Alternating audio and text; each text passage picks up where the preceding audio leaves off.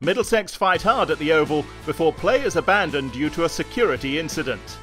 Surrey earned a minor first innings lead of 33 runs on day 2 after they were bowled out for 280. Middlesex managed to reduce that margin by 15 runs before stumps, but were unable to make any more progress on day 3, with the entire day lost to rain.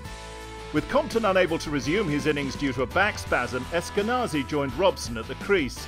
It wasn't easy for the batsman, with the Surrey bowlers getting the ball to move around, and with the scores level, Curran picked up 2 quick wickets in the same over. Robson caught behind for 21, and Voges removed for a duck caught by Clark. Curran was on fire, and Middlesex was suddenly in trouble as the young bowler sent Eskenazi on his way for 6.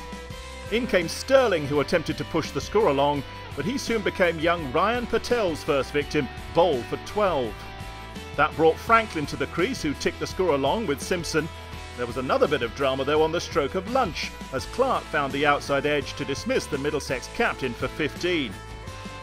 At the break, Middlesex were only ahead by 53 runs, and there was still no sign of Compton after lunch, with Roland Jones joining Simpson at the crease. He soon found himself back in the pavilion though, out caught and bowled by Clark for a duck. Middlesex were now in serious danger of defeat, just 63 runs ahead with 4 wickets left. But new batsman Rayner supported Simpson brilliantly as the wicketkeeper batsman reached his half-century and extended Middlesex's lead past 100.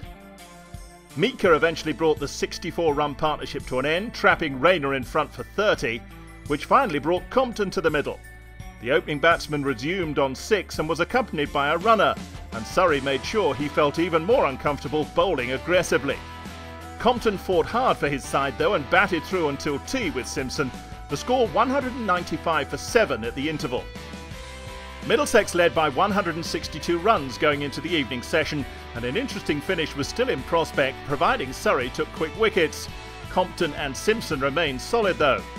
Play was then abandoned due to a security incident involving an arrow or crossbow bolt being fired into the Oval cricket ground. A controlled evacuation took place and there were no reported injuries. An extraordinary end to proceedings, and the match finished in a draw. Both sides remain mid-table and will be eager for wins in round 13.